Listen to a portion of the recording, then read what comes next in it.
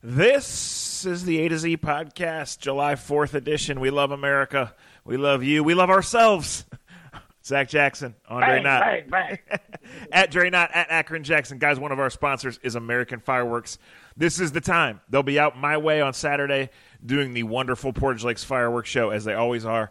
But they want to sell you fireworks and sell you a bunch of them. The coupons, the specials are all on AmericanFireworks.com, and the store in Hudson is open until midnight, July 3rd and July 4th. So go there, load up, and then party with caution. Good morning, Andre.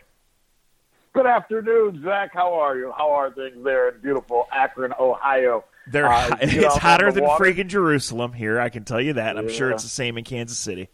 But it's sticky, it's hot, but it's good. I'm about vacationed out, but everything's been good. People are in a good mood. As we record this, a lot of people's work weeks are ending. For some people, 2 weeks or at least 2 days. So hopefully everybody gets to enjoy some friends and family time. I know you got a couple baseball games, and then you guys come back to Ohio, right? Yeah, we come back to Ohio, but not Ohio. We go back to Kentucky, Ohio for the weekend. We're in the weird part of the schedule. I'm never one here to complain about our schedule because nobody cares about it, because everybody's got their ups and downs. It's just weird. We had an off day here in Kansas City on Monday. We'll get to Cincinnati on Thursday evening, tomorrow, basically. And then we'll have an off day in Cincinnati on Friday. I can't tell you if I've ever been a part of a Friday or remember a Friday where there was no baseball to be played. Even has me debating whether I should come home for all about 10 hours and come back, but I won't do that. So weird part of the schedule. All-Star break is almost here, which is cool, but also blows me away that we're already halfway through a season. I know it's weird. I'm at every game, but it's weird that the season's going this fast. Well, yeah, you just get so locked in, right? And you just there's no sense in counting them up or down, right? So, and I really don't, right? Yeah. No, in the Friday off day, I agree with you. A week ago or so, we talked on the phone, and I was like, say what? I've never heard of that, especially 2 days before the All-Star break. Whatever, those Kentuckians must have some sort of reason that they're doing it that way. You won't complain. Your liver might, but you won't complain. Yeah, my liver's screaming. All right. So speaking of, I got to tell this story before we go on. We got some sports things to talk about. Some things might change. It's been such a weird week. I'm kind of expecting a 5 p.m. news dump of some sort here on this Wednesday, July 3rd. But anyway, it was yesterday, Dre. So I'm driving. Needed to get some things, some White Claw specifically. But I was like, in no hurry. I'm going to go to this Giant Eagle, right, and get these things, get it knocked out before we get in full holiday mode. Okay, so I go through, I find the 2 things I need. I walk the aisles. I end up with 5 or 6 things, and this is not my normal Giant Eagle. So I come around the corner, and there, right in front of me, as I make the turn, is the line for 12 items or fewer, whatever it is. Mm-hmm. So, as you know, I'm the world's least patient person, and I try to tell myself to not be that way. So even though I'm 4th or 5th in line, right, everybody only has 3 or 4 items, I'm going to stand in line. And mostly because of the self-checkout, I'm going to get flagged for having the White Claw. And even though I don't look 21, even though I look 51, I'm going to have to wait for someone to come over, right, and scan it correctly. So I wait about 2 minutes and I don't move. And, of course, my typical Zach impatience kicks in. So there's a girl, a Giant Eagle employee over there near the thing. I'm like, this is perfect. I go over, and there's, 2 self-checkouts on one side and 2 on the other. Well, the 2 near ones are taken. So I go up to the one on the left, the far one. I scan my stuff. It takes all of about 45 seconds. I put the money in, and I feel something. And I turn around, and the woman behind me, who had been, in the self-checkout behind me, is picking up my cart. Picks it up, both hands, moves it about 4 feet. Not an excuse me, not a bump into me, not a little nudge to get out of the way. She picks it up and moves it. So I start laughing, like not uncontrollably, but pretty darn hard at the fact that this has gone on. Then, after 2 seconds, I process that this really happened. And she's, we're not nose to nose, but we're 2 feet away. And I'm laughing like, what are you doing? And she's just glaring at me, has not said a word. And I stopped laughing because I'm like, well, if she picked that card up, maybe she's going to pick me up next. She's going to kick your ass. And again, part of me felt guilty, maybe she can't speak, but like you could nudge the cart, right? Or you could hit the cart and make a noise. And maybe she's in a complete hurry, but that thought was erased when I got outside and I could see, like, by the time I left, she was still loading her groceries very patiently into her car. It was just the most bizarre thing. Like, the first 10 minutes of the drive home, I didn't have any music on. I didn't have anything. I was like, I cannot believe that really just happened. Like, what? What fucking bizarre world are we living in? You got punked. You were in her way. It wasn't the Wadsworth Giant Eagle, was it? No, it was not. It was not. It was the other direction. Yeah. All right, I'm just making sure. I get strange looks there. really strange. And I just kind of been wanting to tell somebody that, so now I told a few dozen of our closest friends. It was just a really interesting experience. So anyway, I got the White Claw, and I got home, and now we're off and racing. It's holiday weekend. Let's start with Kareem Hunt. This is let's start there. Okay, so this is touchy as it's been all along. And as I've said, I've completely understood from the start if you have a hardline stance against or for Kareem Hunt, which you're not going to change. And whatever did or didn't happen last Saturday, Sunday morning, whenever it officially was, outside the Barley House, really only Kareem Hunt and a few eyewitnesses know it. Given his track record, the Browns have to trust him. And I just want to say this. If the Browns don't 100%... Wait, repeat what you just said? Okay. Given his track record, okay, no, yeah, I kind of messed up. Given his track record, the Browns have to trust his version of whatever events he gave them, right? So I just want to say, without taking a side or without pretending I know anything about what happened, because even as I dove into texts and this thing kind of unfolded on Sunday and Monday, I got different versions from different people because this is just how these things go. If you don't trust him, then just cut him right now, because he's shown you. We know what his track record is. We know what he's done. And you didn't ever have to do this. And this isn't about being right about that. That's just the facts that he keeps backing up. So if you don't 100% trust him, just do it now. July 3rd at 5 o'clock, July 4th, whenever, before training camp, and move along. Because this is the kind of shit that ends up making you look real silly. And right now, again, no facts, no details, no accusations, no police report. John Dorsey and Freddie Kitchens look real silly for saying, well, we trust Kareem. Kareem's changed. Oh, there's no problem with Kareem being in Cleveland. Why would there be a problem with Kareem being in Cleveland? I don't know. There might be. Well, I don't want to get into the I told you so's. And I've said this when they signed him. Hell, I'm in Kansas City right now. And it's funny, I just walked by a store after I left the Negro League Museum, which we'll have to talk about.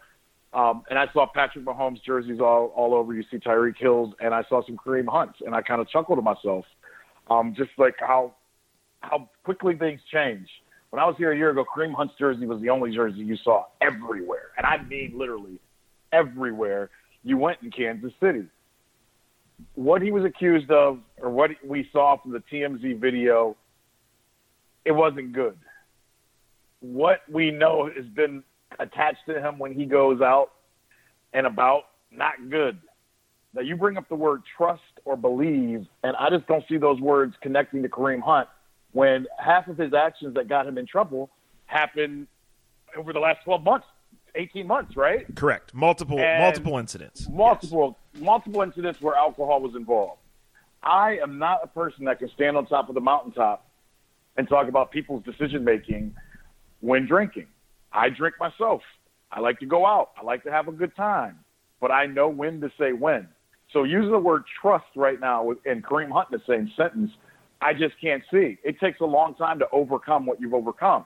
You and I have had these same discussions about a former wide receiver who just got his first Super Bowl ring. We can go back and forth on whether he was deserving of that ring, of all those other things. And we had half of Cleveland that hated how we responded when we talked about him, right? We brought up Josh Gordon's name, and it was just like people, like, they thought I was the meanest, worst person ever, and I'm not. Yeah, I believe in second chances. I believe in third chances.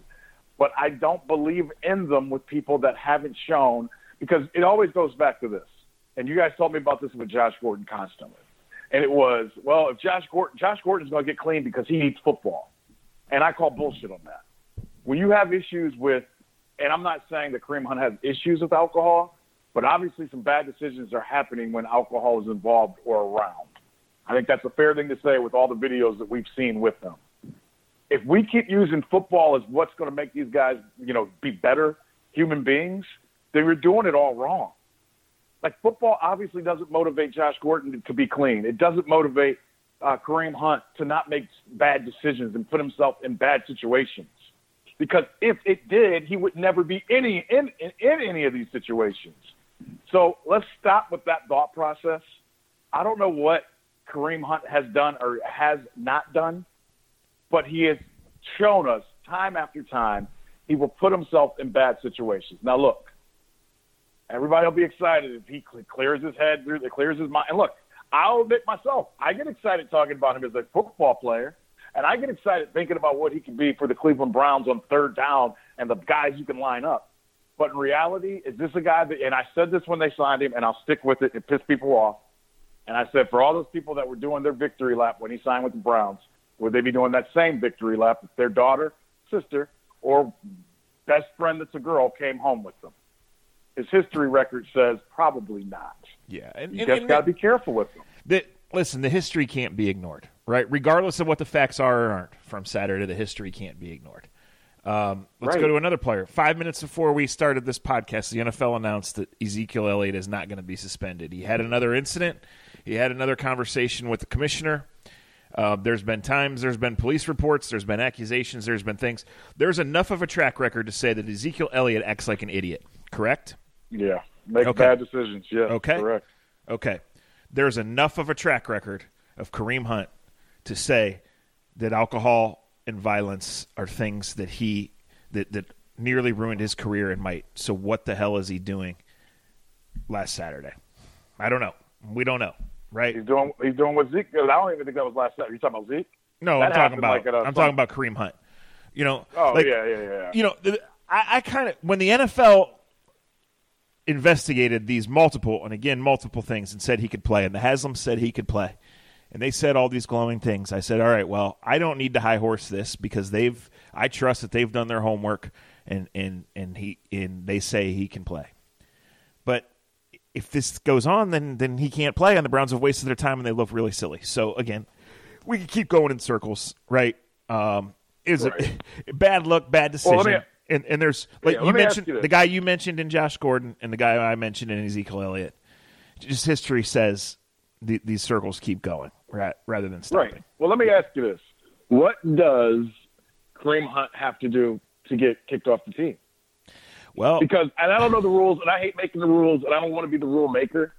But I tell you what, if I put my neck on the line for you, Zach, and you were in a bar and trouble came from it, and I got any story that came back that you were in a bar again and there was a chance of something, and is this fair? No, it's not fair, because we all know you can go to an establishment and some asshole can step on your Nikes and one of your boys can act stupid about it, and before you know, you have nothing to do with it, but you're in an incident. That happens. I totally get it. We've all been involved in those types of incidents.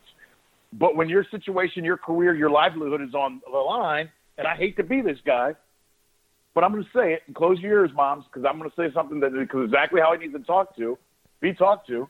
What the fuck are you doing? What are you trying to accomplish? What is important to you, Kareem Hunt? What is important to you, Ezekiel Elliott? This is your opportunity. This is the only opportunity you'll have for the rest of your life. You can go to those stupid fucking bars until you're 60. Andre and Zach are well on their way to doing it. But what are you accomplishing by going to, and no offense, Joe, you know I love you and everybody and Bobby George, but what are you getting out of going to the Barley House in 2019 when you have millions of dollars at stake?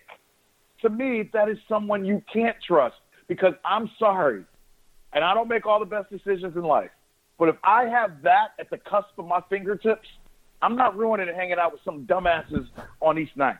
Sorry. Well, it's not even about we all have made questionable decisions. We all have regrets and faults. You've never kicked a woman, right? That's what makes it even worse. I mean, you just look. We've laid it out there. To me, the Browns better. Kareem better have spun an incredible one to the Browns, and they'd have to spin it forward to be able to trust him, or to be able to sell that they think about trusting him. I'm just saying, because if you don't have that 100% trust, and from where I said I don't know how you can, then it's time to just move on, because it can only hurt the organization and this dream season you're trying to put together. It only can. You took a flyer. Right. You stood up for the guy. You said he was going to do the right things. Right now, the Browns look really arrogant, and Kareem Hunt looks really short-sighted. Fair? Hey, stop making short jokes about him. It ain't his fault he's short. I mean, just... No, it's fair. It's fair. And hey, we've talked about this for a long time. I don't care what team you own, if it's college, high school, or pros. If your best players make you not sleep at night because you're worried that you might get a phone call, is that player really worth it? Is what I always go And that's back how to. your seasons go real bad in a hurry, too. Little things snowball, right? I mean, what has Freddie said? Right. What has Freddie said publicly for 6-7 months now and trying to tap the brakes? Of guys, yes, we're excited. Yes, we got good players, but we are not going to find a thing out about this team until we have some adversity. Right? Yes, sir. Well, why you want to bring that shit on and just letting it come organically? It's going to come, right? It's coming, right. Like, it's going to come. And like you said, how they deal with it and how they go about dealing with it will tell you everything. You know, like at the end of the day, I don't know how they're going to deal with the situation. I'm not saying you should cut Kareem Hunt now because of what happened this past weekend, but you better take a deep breath and look around, and they better have a meeting in that room and ask themselves, are they willing to deal with this for a guy that can't even play the first 8 games of the season? You know, like, you got to ask yourself, what are we doing? What are we willing to take on? What did we say for 5 years about Josh Gordon? We asked, what's the trade-off? What's it worth, right? And Josh Gordon kept showing each and every one of you, each and every one of us, what it was going to be, and it wasn't, right? And part of the reason the Browns are better today, guys, and yes, Odell Beckham and Baker Mayfield and Nick Chubb and Denzel Ward and all these guys have a lot to do with it. But I'm telling you, it's because Josh Gordon is not around. You've got to cut this shit out. You just do, frankly. Hey, is it fair for us to sit here and draw comparisons between the two? I don't know, especially if you talk about one incident last Saturday or Sunday morning in which nobody really seems to have the facts. I'll say no. However, track records are track records, and this shit sinks ships, period. It does. It does. And maybe this is why they haven't traded. And I won't even call him by his real name anymore. I just call him the all-time leading rusher of the University of Miami. Maybe that's why he's still here, because as much as they're saying up front that they trust and believe in Kareem Hunt, their actions are saying that they don't truly trust him all the way, and they're willing to go through the public nightmare that you may go through if he can't stand up to the standard that they've asked him to. We'll see. Okay. I believe, Drake, that this has been our future. that this has been a banner week for the NBA. I mean, I just think, I mean, the numbers, the contract numbers are just eye-popping. And, you know, if your team or organization has been left outside the party, then I completely understand why you think otherwise. But not only do the contract numbers tell me that this is a happy, thriving league, a healthy, thriving league, I should say. Not only does the interest level, I just think the NBA obviously lets the tampering go on. I'm not sure how to stop it. Officially moves back the thing 6 hours. In between Twitter, Reddit, burner accounts, real accounts, agents leaking things, people trying to be heroes, guys signing contracts, things getting held in the wind, KD making his own, all of this stuff, they have owned this week, right? And I just think that it shows a grasp on the modern news cycle, the modern society, and I just think that it has been great for the league. You know, I'm not sure to those that work in the league would say it's great that 40% of the league was free agents this week. Obviously, history and just common sense say a lot of these contracts are going to go bad because holy shit are some of them ridiculous. But I just think today's NBA, I don't love every aspect of it, Trey. Some of that's the cranky old white man in me. Some of that's the basketball purist in me. But I just think it's been a banner time, and I think the NBA is healthy and thriving, and I'm frankly enthralled by the drama. Well, let me say this. The NBA is doing what's best for the NBA. Would you agree with that? Sure. I mean, it's the season's been over for less than a month, and it's found its way. Like baseball and football, for whatever reason, have always been national treasures because they have found a way to be a part of our lexicon even when the season isn't being played. Correct? Correct. baseball's always had the hot stove. The hot stove has gone away, and we talked about that during the baseball offseason, how there was no movement. But that's how baseball became baseball. We've always talked about how football has found a way that the Super Bowl can be played in early, late January, early February, but then you have the combine in late February. You have the Shrine Game. Then you have the draft. Then you have, you have two. You don't even have, before you even get to you got mini camps.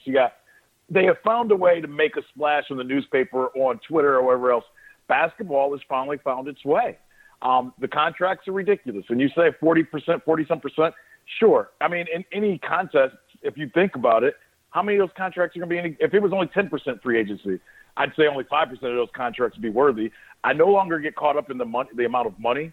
The amount of money is just in a region and in a district that doesn't even make sense to me. So why even get caught up in it? These teams obviously have it. I love that it kind of, now, is it because of the injuries with the Golden State Warriors, or is it just because of the movement? But I kind of like that the NBA is wide open. I kind of like that you still have Lakers fans praying to God that Kawhi is on his way. And whether he is or whether he isn't, I like where this is at. I like what Philadelphia has done. Is Philadelphia the perfect team? Did they lose some things? No. But I just like how wide open this is. I don't know if Kemba in Boston makes that much of a difference, but they had to do that. I like that they're kind of going with their young guys. In Boston, they basically tried, and they're like, you know what? We might as well go with our you get young guys. The whole Kyrie situation makes me chuckle, considering what he put Cleveland through, and the true jackassness of himself just shows up again, and how odd and how weird he is as a person. I think the NBA is in a great place. Is the game in a great place? I don't know.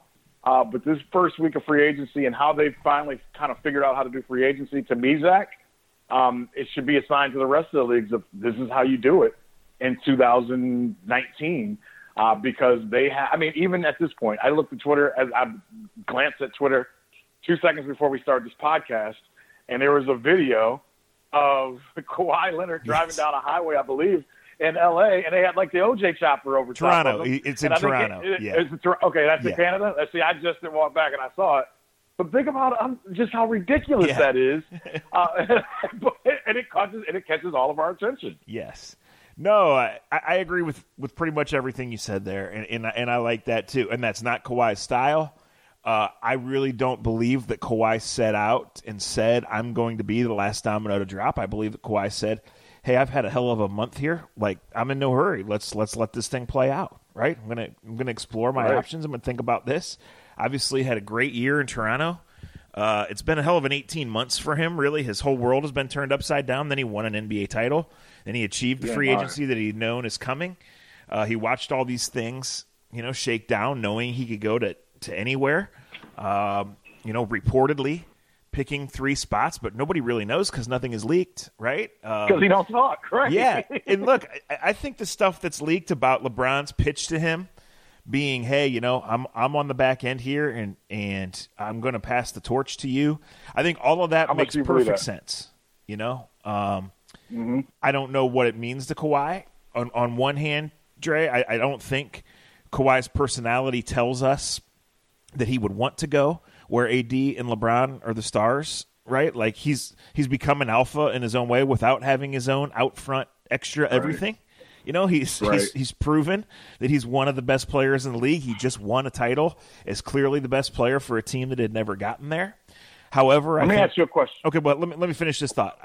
The flip side of that is I think you're naive to believe that guys don't want to play with other places, that guys don't want to play in LA, especially with Kawhi being from there. So you could say it'd be puzzling if he picked the Lakers. You could say, well, of course he picked the Lakers. That's what makes this great. I just think the whole thing has been I think Kawhi has earned this right, and it is interesting. I don't think the Lakers have any shot to win the title if they don't get him, because they're going to have Kyle Kuzma, who we don't still really know what he is. We're going to have LeBron in his age 35 year.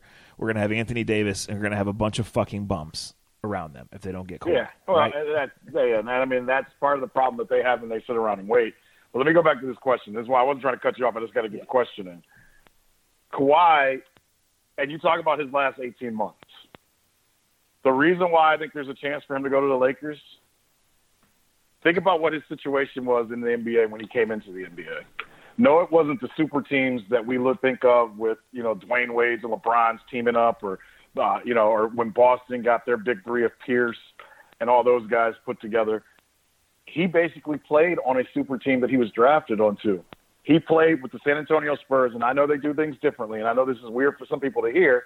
I just don't think it's completely out of character for Kawhi to say this may be the closest thing I had to coming into the league, where I was an important part, a big part of the team, but I also had a guy like Tim Duncan. We had Parker. We had Ginobili.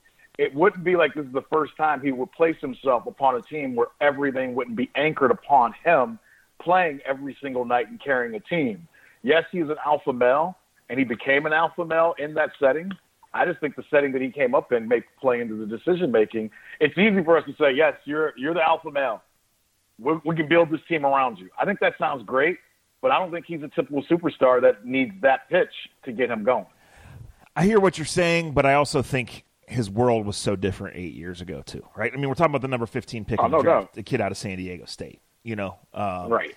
And now he is a top player in the league. And I just think LeBron is, because we've talked about this for months, LeBron is so extra. Now, LeBron is still LeBron. LeBron has been awesome. He has magical powers, and I fully expect a bounce-back year out of LeBron.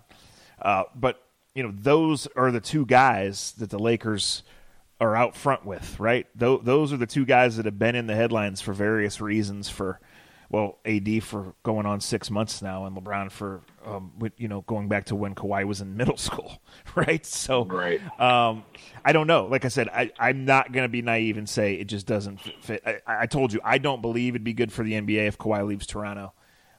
We went over that in the last podcast. Yeah. But, again, I'm not going to be surprised how it ends up.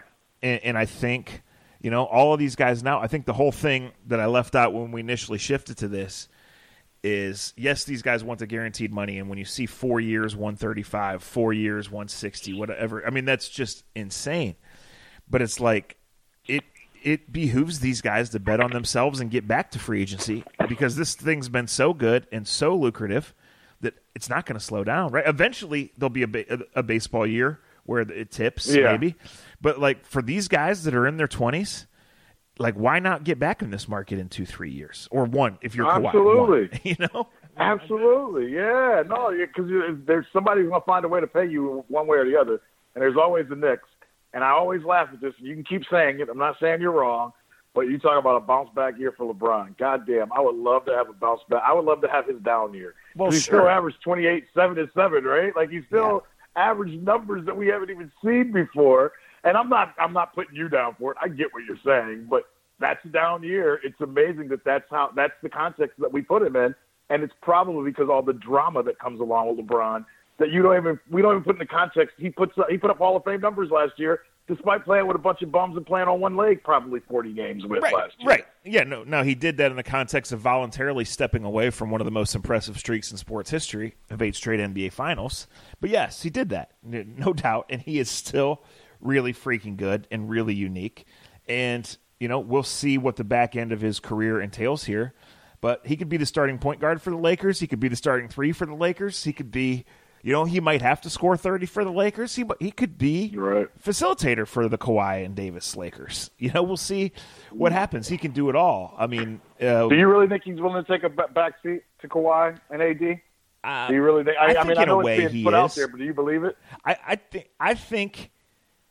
I think in the boardroom, Dre, I think in the back room where these meetings are being held, LeBron on his text messages, LeBron with his closest confidants, LeBron actually talking to these guys, assuming he has, we don't none of this know if this went down via Skype, via in person, via text, whatever. Yes. Right.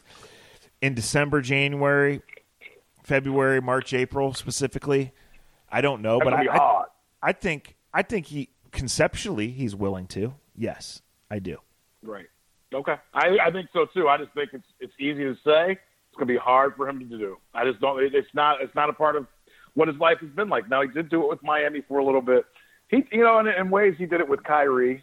I guess he tried with Kyrie. I just think it's going to be difficult because he's been the alpha dog his whole entire life. For 20 plus years, it's been the team, the area, the whole world goes how LeBron goes, right? No doubt. It'll be kind of hard all of a sudden to show up at the park and just be like, all right, Brian, go ahead. You go over there on the box, and we're gonna let Kawhi and AD run the pick and roll, and you just go on the opposite side. I just don't see LeBron just going, yeah, that's a good idea, Coach. Oh, you're right.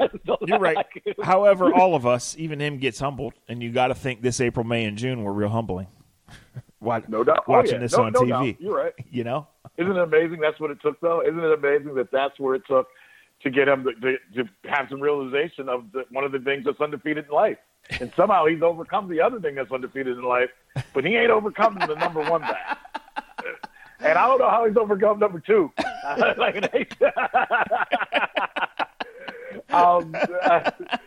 think but we all know number one is going to get his ass. And I think he understands that. So maybe he is willing, but I can't believe it until I see it, Brian. Until I see it, I don't get it. I gotta bring this up because this has been hard for me.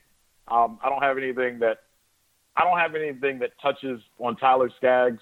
I never met him. I talked about him and reported on him when we played the Angels. But the situation and him passing away is difficult for me. And I think just because when you travel the way that I travel for my job, until A to Z becomes the rock that keeps me home and pays me enough money that I can take care of my kids. Traveling with a baseball team is it's cool. It's the craziest, best thing ever. It's like a dream come true to be able to go from town to town, see things that I've never seen before, go to stadiums that I wished of and dreamed of as a kid at home that I would get to see when I was playing video games. That stuff is really cool. That part, that's the outside part that no one sees. Being on the bus trip, being on the bus when you land at the airport and us laughing and talking and making fun of each other, or Sandy Alomar jumping on top of me, screaming while I'm on the phone with my dad. I've got memories I'll never forget. But there's also quiet times when you do get to hotels or when you do have these long trips and you get a tad lonely or, for whatever reason, because you're not around your family. Like this is a tough week, to be honest, for me, because it's the 4th of July. And I think I said in our last podcast, the week of the 4th of July was always, in the black community, it's always a big holiday in the Knott family. And so it sucks that I don't get to be around my family and with fireworks. Make sure you get your fireworks from the best place. They're up until midnight.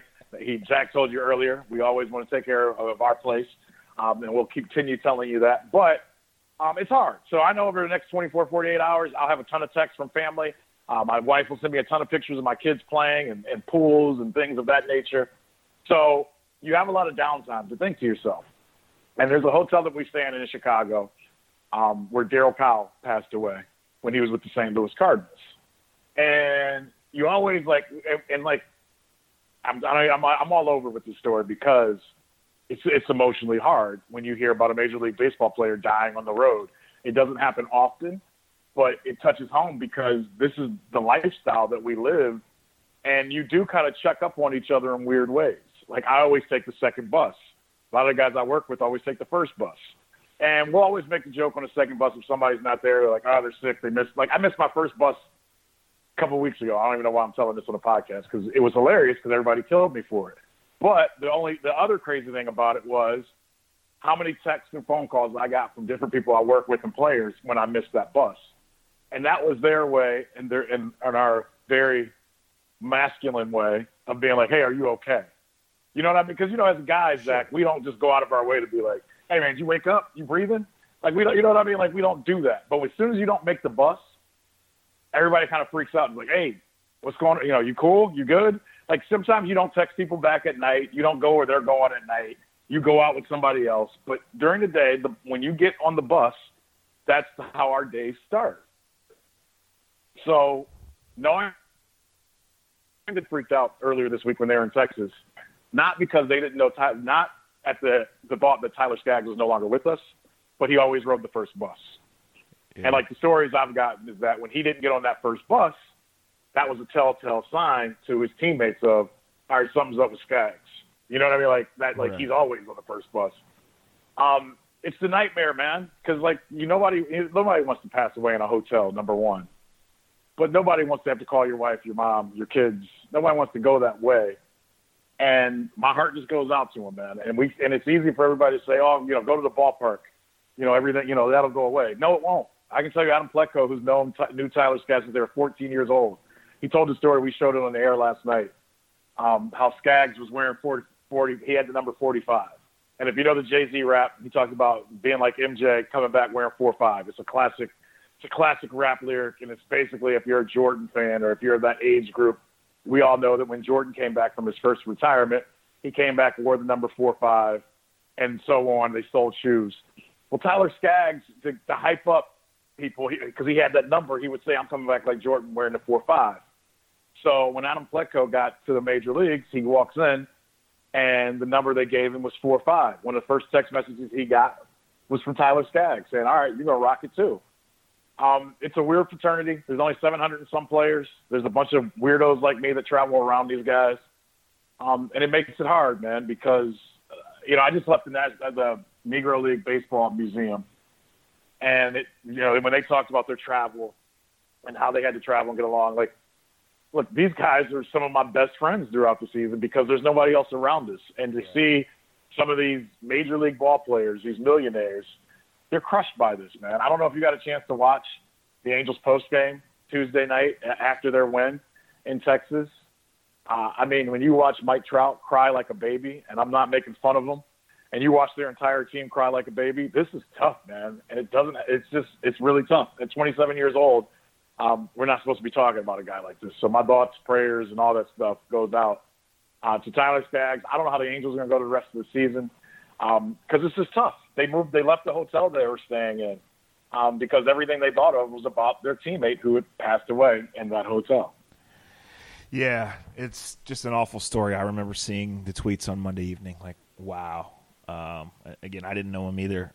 Knew the name, knew he was highly regarded in their organization, and just a terrible thing. And imagine the emotions in the coming, not just this week, but in the coming weeks as that team kind of reconciles that. It is. I think you did a wonderful job there of kind of painting the picture of what it's like. But how do you? The question is, and like even all right, I'll give you a quick story. So like, how do you overcome this? So like last night, because here in Kansas City, we get Matt, Underwood, Rick Manning. They get a rental car, right? And they get the rental car because just taking a bus home after games we're about 15 minutes, 20 minutes from the ballpark here. So last night, Matt and I are out, getting ready for today's game, talking things over. And because of this, and Matt's going in early to do some work today, and I was going to the Negro League Museum today, and I knew I was going to do the podcast, I texted Rick Manning last night, and I was like, hey, man, Matt's leaving. And I only did this because of the Skaggs situation, and you don't want to – like, I'll admit, it's already touching home for us because I'm texting Rick last night, like, hey, late bus is at this time tomorrow, early bus is at this time tomorrow. I'm taking the late bus because I'm doing this, this, and this. Matt won't be here with the rental car. And he, laughed. He was like, thanks, Dad, for breaking it all down. And I was just like, I just don't want to leave you left out. Because usually we're kind of like, you're on your own, asshole. Figure it out. Right. But now we're all like, hey, man, this is what I'm going to do. This is where he's going to be. It's just it touches home, man, because the last thing you think about, look, I'm following a kid's game every day. You know how lucky I am to sit around and do this for a living. But you never just think about death being a part of it because you're around a bunch of in-shape young guys that, let's be honest, death, I mess with Frankie Lindor constantly. And I enjoy him, as the owner told us, and there's some jackass will say as soon as they hear it, so I'll beat you to it. My favorite parts of being around Frankie aren't at 7 o'clock when the game starts. We just have conversations that I love having with a young guy that just that loves life. He's talented as shit. He knows he's talented as shit. He enjoys being talented as shit. But we just talk life. And we just talk about the difference in ages and how I finally have broken through to Frankie to see that as you get older, shit changes. How your body feels, how people look at you, how you look at people. And he just admitted to me like 2 weeks ago, he's like, all right, Dre, maybe I am starting to get old.